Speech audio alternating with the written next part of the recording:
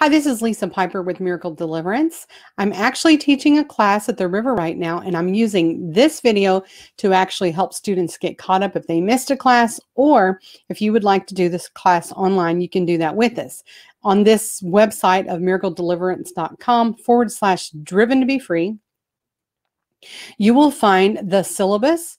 Most weeks, the homework is reading 3 chapters of the book, Set Yourself Free by Robert Heidler. Highly recommend that book, and I'll probably have a link for that on that website as well. Now, I want to tell you some of the things to expect. First of all, there are some handouts. The Open Doors worksheet, you can download that, the list of strongholds, the syllabus with the homework. If you're in class, you're getting a Miracle of Deliverance card that tells you the website, miracleofdeliverance.com, where there's other videos that you can watch. I highly recommend, if you have not watched it, the video series by Robert Morris from Gateway Church in Texas. It is called the Free Indeed series.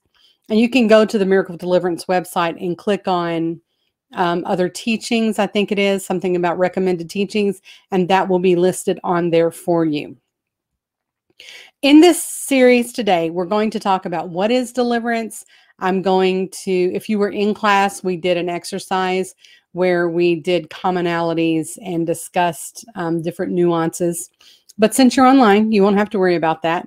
And then I talked about my expectations for the course. I'll cover that again here in just a moment. Confidentiality and safety of the class, and why we're even having this class. The class is 5 sessions long. Now, I want to make a note here. This class is not about setting up rules for you to follow or influence you to say or do anything against your will. You can express yourself without fear of rejection or shame. I'm asking that anything anyone divulges about themselves in the class session stays in the classroom and is not carried out. Just so that everyone feels safe and we can get the best out of this class as possible.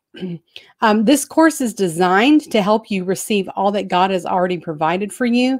There may be moments that you want to call it quits. You may want to now, just this far into the video. But I hope you'll just commit to finishing the course, reading the material, doing your homework, and 5 weeks. I guarantee you there will be transformation if you're putting in the effort and the time and the commitment. Now, one of the reasons I want to make sure that you know that this is not setting up rules, I'm not setting up any demands on you, is because there are a lot of people who have experienced spiritual abuse. I'm not into that. We are here just to help you find all that God has for you. Now, the first scripture we're going to cover today is from Isaiah 61:1. It reads, "The Spirit of the Lord God is upon me, because the Lord has anointed me to preach good tidings to the poor. He has sent me to heal the brokenhearted, to proclaim liberty to the captives, and the opening of the prison to those who are bound." That's awfully good news. Now, in the class, I would have said, what does Isaiah 61 mean? This is an important scripture. Let me tell you that when Jesus stepped into the temple in Luke 4:18, he got the scroll. He knew exactly where the scripture was at. He rolled out the scroll, and he read this scripture, and then he said, "This scripture has been fulfilled before you today." So Luke 4:18 repeats Isaiah 61:1, and basically Jesus was saying, I'm the one bringing this. Now, what has happened is that a lot of times ministries and churches, they embrace one piece of what Jesus provided, but not all. They may only embrace salvation. They may only embrace healing. Look at the scripture, and it is a whole package that Jesus provides. Good tidings to the poor. Salvation is included in that. Healing to the brokenhearted. Proclaim liberty to the captives, and opening of the prison to those who are bound. We have a lot of people of faith who are still bound. Well, maybe they are only embracing one piece of the gospel. Do you know that when Jesus sent the disciples out and believers out to minister, he never did that unless he fully equipped them to carry on what he provided in Luke 4:18. So that's good news for you. And the second scripture that goes with that is the 7-fold commission that Jesus gave to all of his followers. It's the anointing of Jesus, and it's found in Matthew 10:7-8. It reads, "And as you go, Preach, saying the kingdom of heaven is at hand. Heal the sick, cleanse the lepers, raise the dead, cast out demons. Freely you have received, freely give. This can seem like an impossible commission. To go, preach, heal, cleanse, raise, cast out, and give. Be honest, do you think that any of the 7 things listed seem impossible? Seems impossible to me. So what has to happen is this course will prepare you to receive Luke 4:18 or Isaiah 61:1 so that you can do Matthew 10:7 through 8. It's all in Christ. It is impossible for us. Now, the homework for this week is to study the first 3 chapters of Set Yourself Free by Robert Heidler. The first chapter is Understanding Your Enemy. It's not very smart to know that you're in a battle and not know how the enemy operates. Too often, believers don't know what he sounds like. They don't know what he looks like. He can whisper something that sounds like our own voice, and we fall for it. We're going to understand the enemy. I have an analogy that I like to give. If you think about a pistol, a bullet, and pulling the trigger. If there was an enemy coming into your home and you happen to own a gun, if they came in to hurt you or hurt your family, you would put the bullet into the chamber and you would pull the trigger. Now, I liken the pistol to power, the bullet to authority, and pulling the trigger to faith. Now, we have all 3 of those in Christ.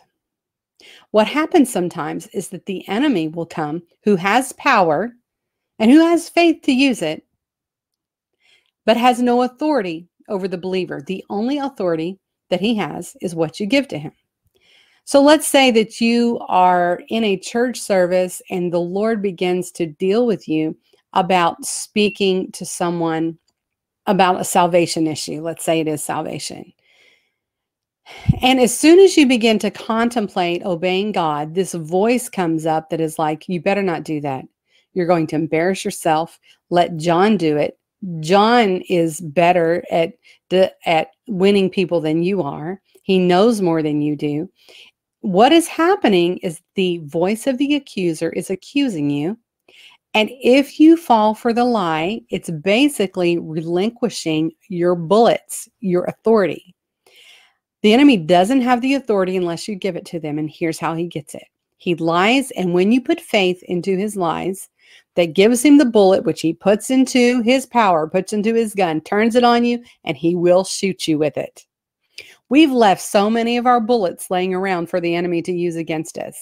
So we're going to learn how to understand how the enemy works so that he no longer works on us. Chapter 2 is the wall of protection. You'll see that I have listed a worksheet of open doors. There are things in your life that, yes, you may be a believer, but if you open the door at 2 o'clock in the morning and there is a thug in your neighborhood, probably going to come in even though you own the house. Okay? So open doors is where avenues by which the enemy can come in, which can include things like sin, disobedience, unforgiveness. Okay, so look at that list and think about, do I have any of these open doors? Yes, there are believers that have bondages, addictions, perversions, things that they should not have. It's because there's some kind of open door there typically. So I want you to look at the other list and think about what may have come in those open doors. So the first one's the open door. The second one, you just circle or check or make a mental check and look at the issues. Now, if underneath the bold word fear, you have circled or checked a lot of those, there may be a stronghold of fear in your life. And that's one way that you can tell. And during this course, you're going to be seeking the Lord to eradicate the stronghold and close that open door. And then the third chapter is the stronghold of the mind. Now, don't just take and read these 3 chapters, which they're not very long, but don't read them all in one sitting. You want to read where you can think and you can pray and digest the information. Hope that helps you. Next week, we are going to focus on chapters 4 through 6, review chapters 1 through 3, answer any questions, and see what God wants to do.